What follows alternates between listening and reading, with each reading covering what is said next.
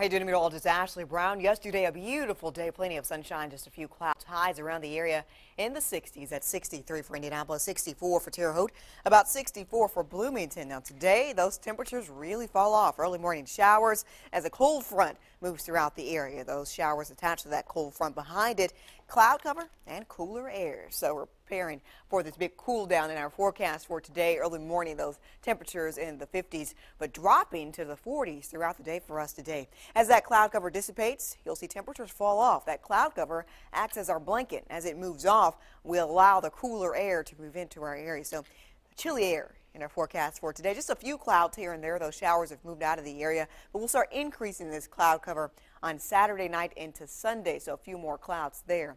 Today's high temperature at 42 degrees. We'll hit that number fairly early and then fall up to the 30s by about 3 p.m. 45 for Bloomington, about 39 for Peru. So chilly air in place behind the cold front. If you're headed downtown for the Circle of Light celebration, 3 p.m. 38 degrees, a mix of sun and clouds. By 5 p.m. falling temps at 37 degrees. By 7 p.m. breezy and cold at 35 degrees.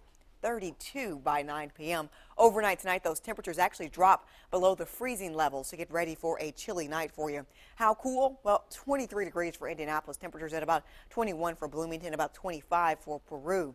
So a chilly night for you tonight and a cool weekend as well. Let's take a look at your weekend forecast here on Saturday. Mostly sunny skies, so you'll see plenty of sunshine in your forecast on Saturday at 37 degrees, but very chilly.